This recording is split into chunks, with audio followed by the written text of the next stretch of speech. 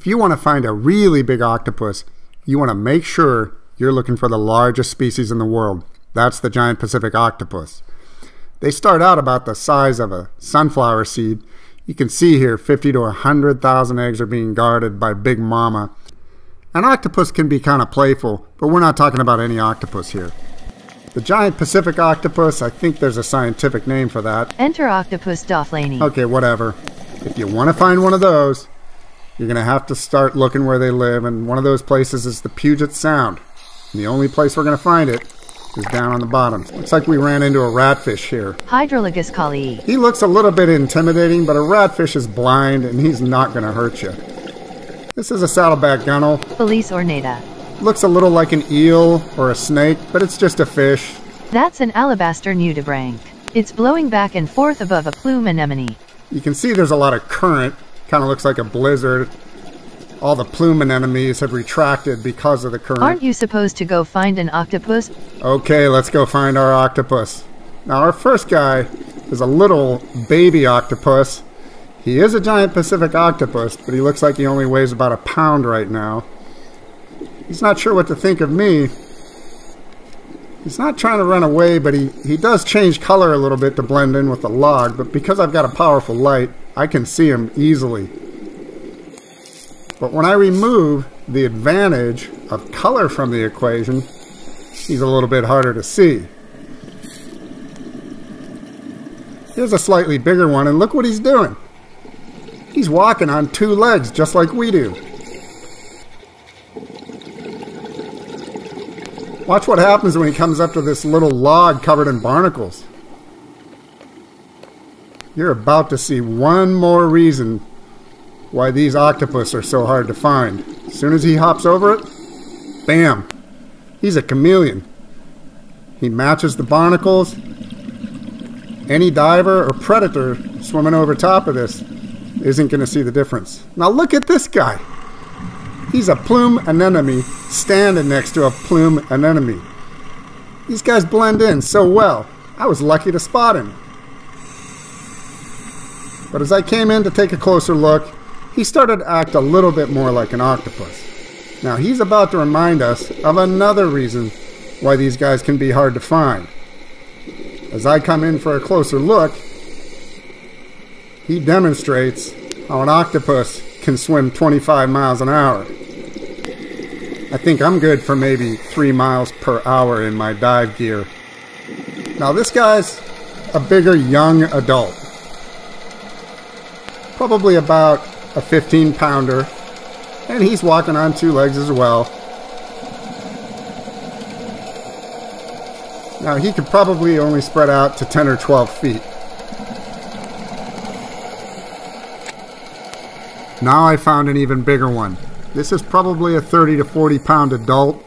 He's down at about 15 meters depth, or about 50 feet. He's out in the open, which makes me feel pretty fortunate to be able to get a good look at him.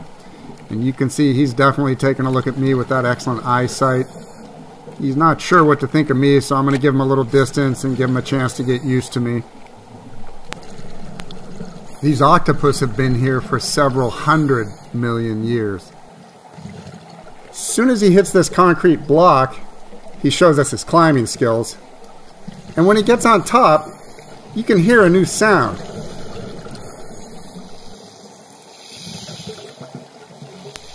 Now I'm not sure exactly what that sound is.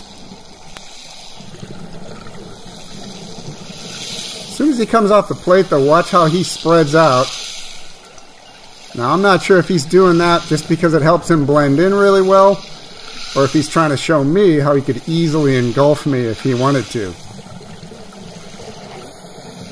And he's watching me with that eye, and he's not missing anything I'm doing.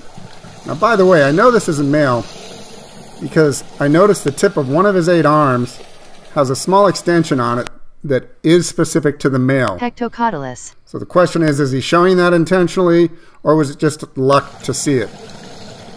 Either way, he is a big boy.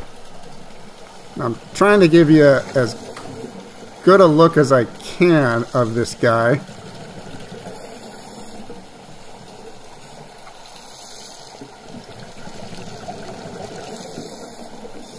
Looks like he's decided to move on again. Now he's looking back at me. Now suddenly, he decides to come right at me. Now the first time he does that, I'm able to keep my distance and keep the camera on him pretty well. But then he makes a charge. Red alert. Take evasive action. So I decided to reposition a little bit. It was not an attack or an aggressive move. He was just going my direction and he continued moving on. This was a very fortunate encounter. To find even bigger adults, you may need to go even deeper. Those last ones were at about 50 feet or 15 meters. At 70 to 90 feet or closer to 30 meters, you might find real big ones like this guy. He's clearly way too big to fit under this concrete block he's trying to hide under. This is probably a full-size 80-pound adult. Can you get us a better view? I'm going to crawl around the other side to try to give you a better look. This is just one of his 8 arms, or look at the size of those big round suckers. A full-grown adult like this could pick up a small pit bull with just one of those suckers. That's right, one single sucker can pick up 35 pounds. I'm still sure I can find a bigger one, kind of like this guy. But what's amazing is as big as these things are, they can fit through a hole the size of their teeth. So even if they're over 100 pounds, they can fit through a real small opening. But their teeth aren't like ours, they're more like a bird. And that's why they call it a beak. In fact, it looks a lot like the beak on this parrot. And because the beak is the only solid part of their body, even a full-grown adult can fit through a very small hole like these two. So I decided maybe I should have a closer look because I think there might be a monster in there. Let's take a look inside.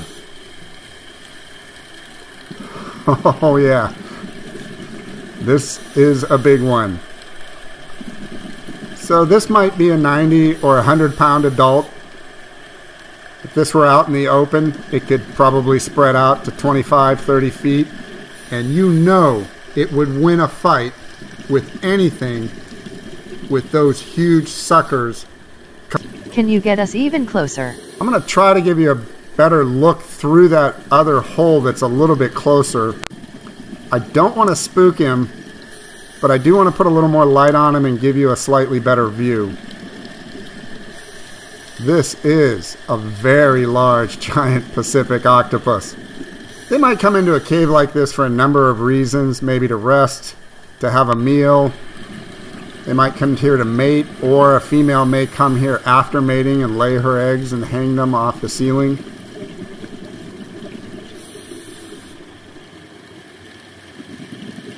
Well, I hope you enjoyed this. Be careful out there if you're looking for one of these. Be nice to them and they'll be nice to you. If you enjoyed this, please do give a thumbs up and subscribe for future videos. And if you know anybody else that might like this, please do share this video. Thanks for watching and dive safe. Thanks for watching.